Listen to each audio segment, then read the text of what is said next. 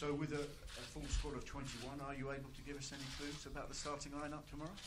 Well, I'd rather not this time. I think it's important that we're taking the game very seriously.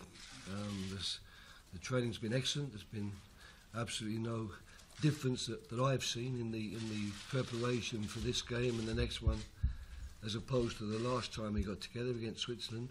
And I know that everyone is quite anxious to play.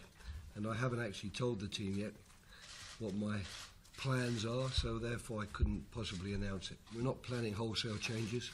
We are keen to keep the momentum going. I think the players who played against Norway and against Switzerland did a good job and deserve, if you like, a further confidence. But on the other hand, there's a lot of players who are knocking on the door and would like to get into the team. And I've got to weigh the two things, if you like, very carefully, keeping the team together, but maybe also using at least one of these two games as a chance to see somebody else playing. What, to you, would be a satisfactory result tomorrow, Roy? How many goals? Difficult questions. I mean, I don't really like to think in those terms, really. I don't know how to answer. I suppose the question should be, how can I give a satisfactory answer to the question, i.e. one that satisfies me? I don't want to go down the ridiculous cliche of one goal more than the opposition's always enough. I don't either want to suggest it's going to be very easy for us to go out there at Wembley and score lots of goals, because I know it won't be.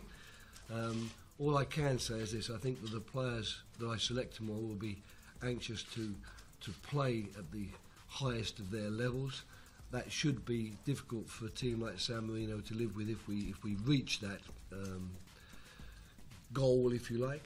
And I think that will lead to a scoring goals. But quite frankly, I don't think that the qualification this time around is going to hang on goal difference anyway.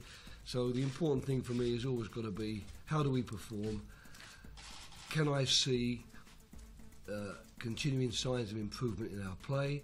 Can I see us reaching the standard which I think we certainly reached against Switzerland?